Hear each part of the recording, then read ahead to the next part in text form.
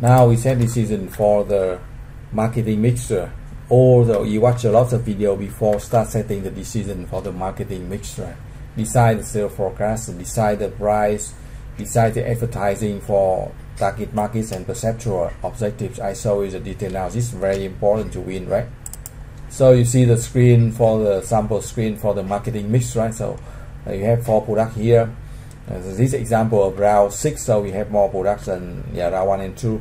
And then we can, from the sales forecast, we have here, we have the production plan, and then we set the price. We can change the price to better sell and compete with the price of competitors.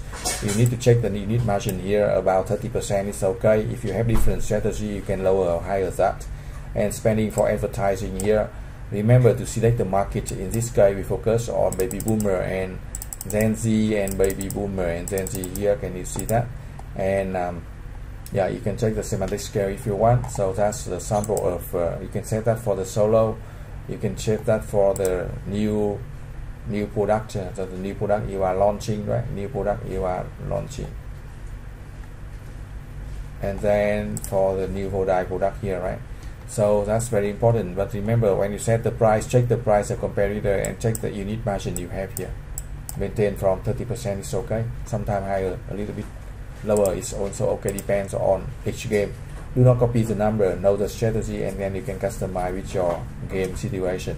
If you have any questions, send the email to mbagame2017@gmail.com or get the free support for round 1 and round 2. Take the other lesson for better for the winning guide and tips. Thank you for watching. Good luck and success.